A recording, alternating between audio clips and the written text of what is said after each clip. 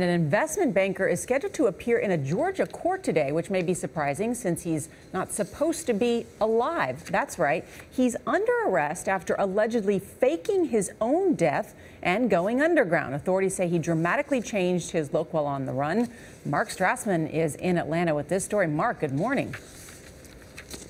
Good morning, Nora. Aubrey Lee Price is back from the dead. The Georgia banker staged his own suicide, but the accused con man was arrested after a routine traffic stop about 100 miles from where his family lives in the southern part of Georgia.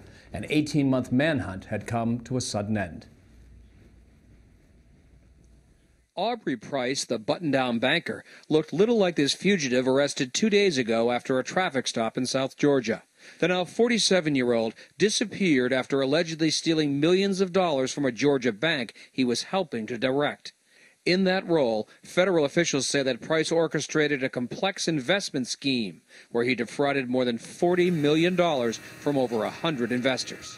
I cannot believe he had the nerve to hide out so close to home, number one, especially after so many people's lives were impacted. Price had not been seen since June of 2012 when he told his family he was leaving on a business trip. 2 days later, he was captured on surveillance tape arriving in Key West, Florida, and boarding a ferry to Fort Myers.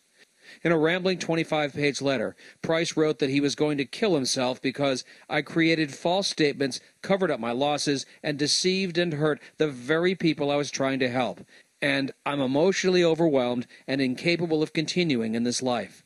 Price was declared legally dead a year after his disappearance, but the FBI continued to pursue the case, believing he may have traveled to South America with more than $17 million of investors' money.